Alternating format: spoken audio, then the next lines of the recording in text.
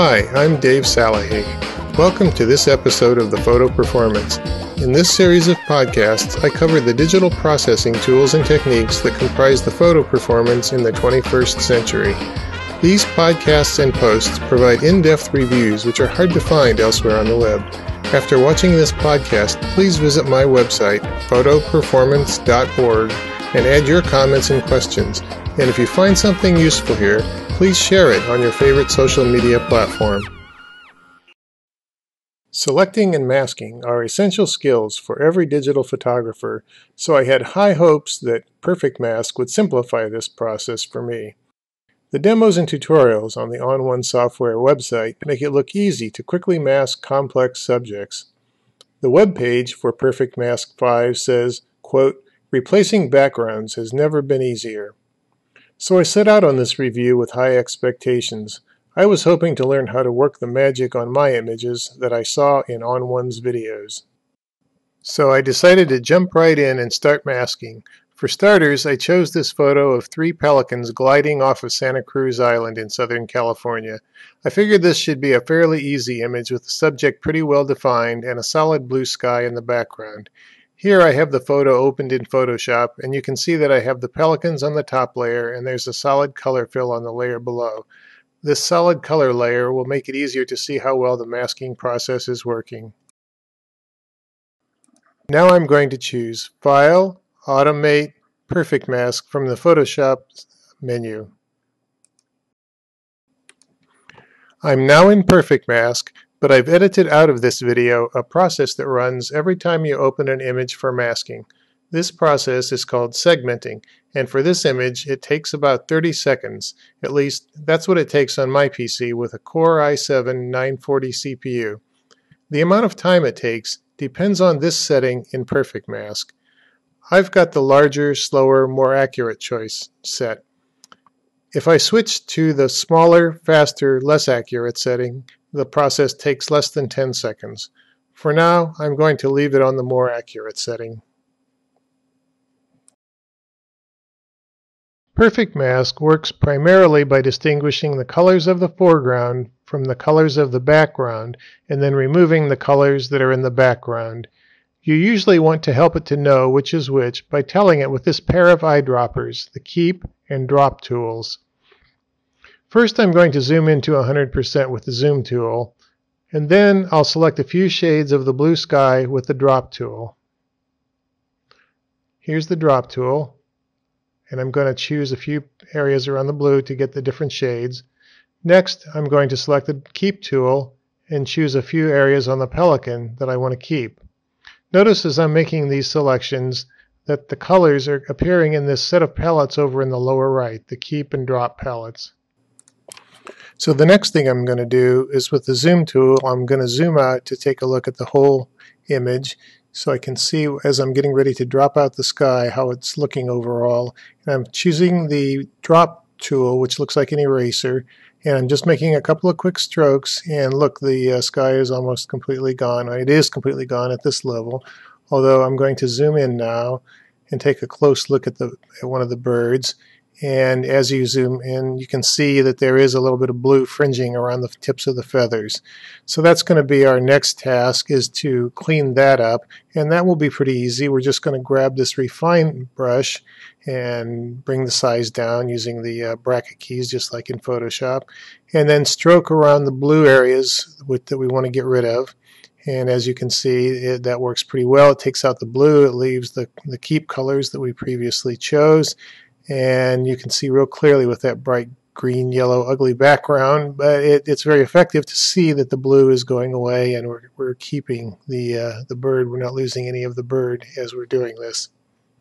So we just do this around each of the birds, and there you have it. Next I'm going to try a slightly more challenging photo.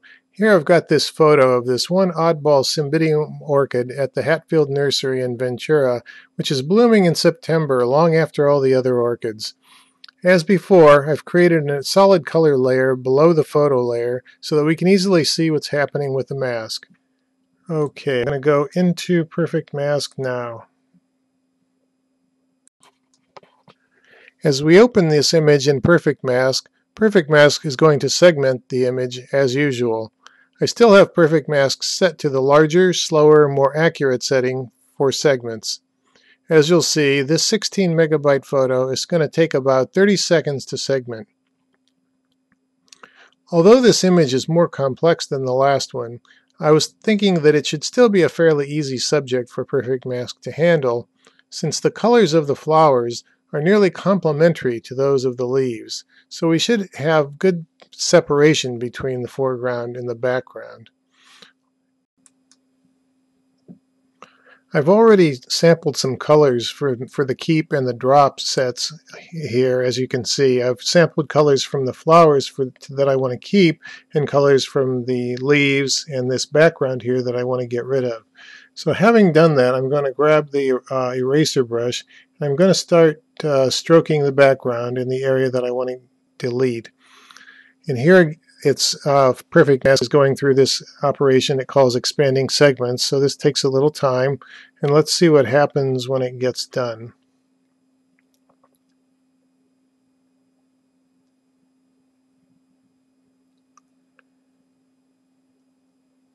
Okay, then it feathers a little bit, so that takes a little more time. And now it has removed some of the background, but I have to say the results are not impressive. It hasn't removed very much of the background, and it hasn't gotten very close to the flower.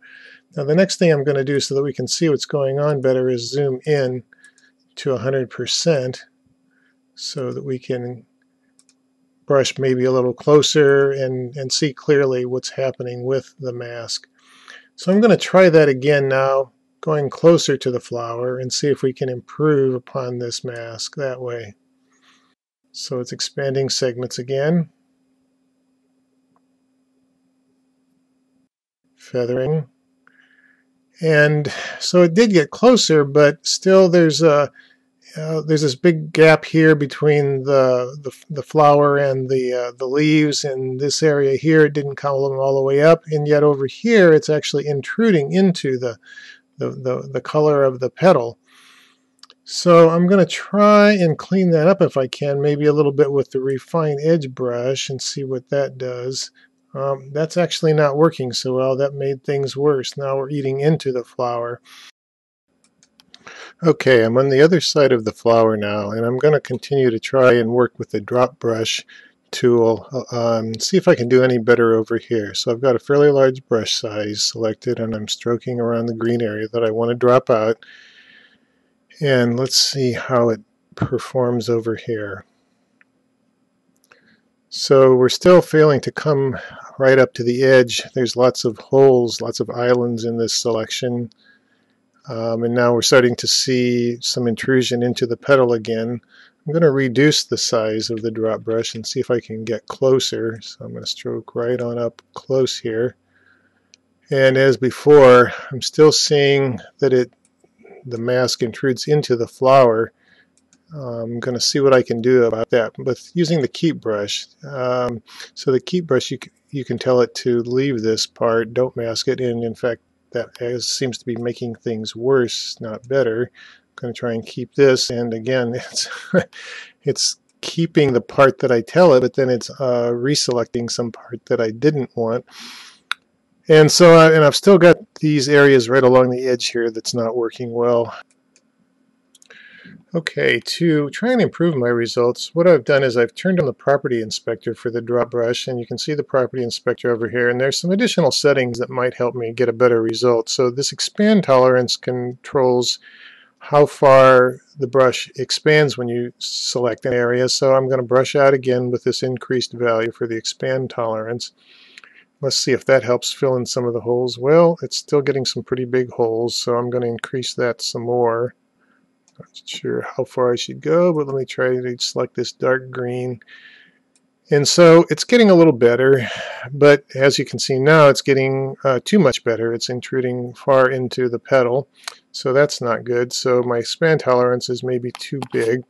So let me back up, and I'm going to undo that selection. I'm going to back this off down to where it wasn't intruding. And now let me try this segment size. Maybe increasing this segment size can help. Let's see what this does now. Then it has to resegment the image when you change the segment size. So there's this little delay. And let's go with this combination and see what this does for it. I'm going to try and select these various shades of green to tell it that I want to drop out all of this area.